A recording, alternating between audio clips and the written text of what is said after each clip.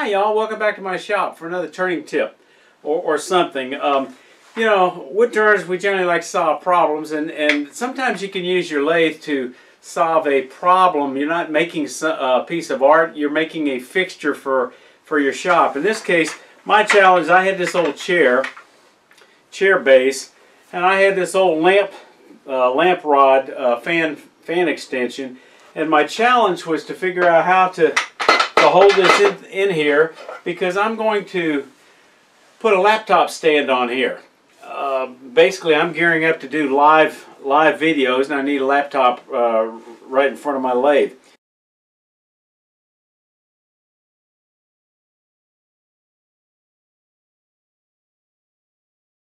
So what I'm going to do is I'm going to turn a piece that'll sit on here and have a hole that will fit this. Let's see how that works. Sometimes you don't get it right the first time. My buddy Steve Carmichael at Gwinnett Woodworkers had some plans on his channel on making a laptop stand to mount on a wall. I made mine a little bit bigger, but the problem is wood is it just droops too much. It's too wobbly, and it was tilted too much. So I had to come up with this other solution. So the outside dimension of that shaft on that wheelchair base is about 2 inches. So the first thing I'm going to do is I'm going to take a piece of wood, any kind of wood that's free of knots and pretty clear. I'm using a piece of poplar. We turn it round. Okay, I've got it round. Now, the part that's going to fit inside, so what I'm talking about is this needs to be close to 2 inches, but mostly it just needs to have a shoulder to sit against here. The inside I've measured, and it's just about a little bit less than 1 1/4. So we're going to, that's going to be the outside. So let's go ahead and mark that. So I'm going to go ahead and put a shoulder. Not sure how deep it needs to go, but I think I'm going to use most of the depth here. Okay, so I'm going to take it down to this dimension except for this shoulder. So first thing I'm going to do is just take this down.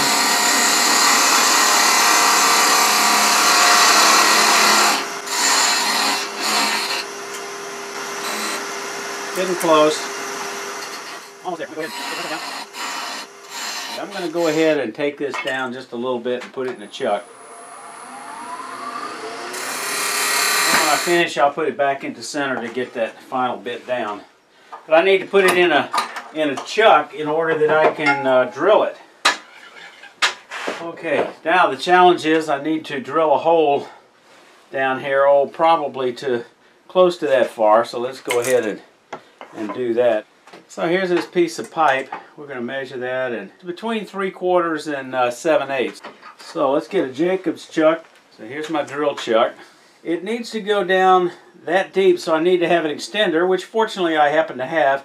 And I'm not going to measure how deep. I just looked for a fitting on here that gives me where it needs to go. So let me go ahead and put it in the Jacob's chuck. Okay, we're going to drill at a pretty slow speed. This poplar is pretty soft wood. That's a pretty good sized bit, so I'm going to drill it at maybe about 600. So got this secured.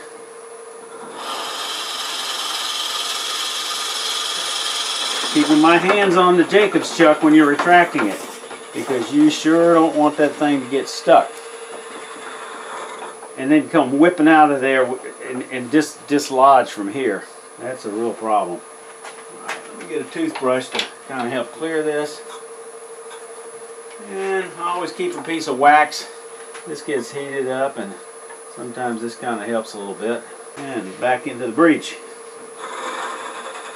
Alright, now that I got it drilled out, I'm going to go ahead and remove the Jacob's chuck and put this back between centers. I've got a hole here, so I'll use a 60-degree cone as a live center, and that'll work just great. So let's take that out of the chuck, because all this needs to be taken down to this size right here. I'm going to use a 60-degree cone, and I've already got my center marked there. Up here, switch to a smaller tool rest. Okay, now I'm going to get my calipers again. Okay, right about there. So let's take that down. Speed back up a little bit. Now let's take the whole calipers and take this down. There we go. Then we'll chamfer in just a tiny little bit. Okay, now there's one more bit. Then I can get the rest of the match here in the middle. Now I'm going to switch it up. Right here.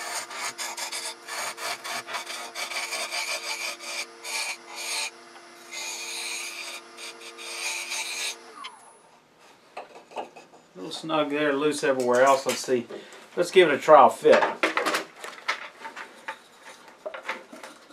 And that's a pretty good fit. It's snug. It twists a little bit, but I don't care. It fits in there and it doesn't really rock. Now, let's see what the pipe looks like inside. And there we are. I'll put a couple of wraps of tape around it and it'll be good.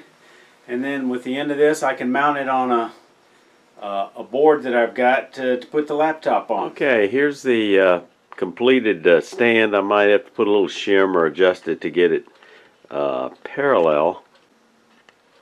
Here's a side view, including the swivel to tilt it up a little bit. And okay, here's where I'm going with all of this. You know, as technology changes, woodturners and demonstrators got to change with it.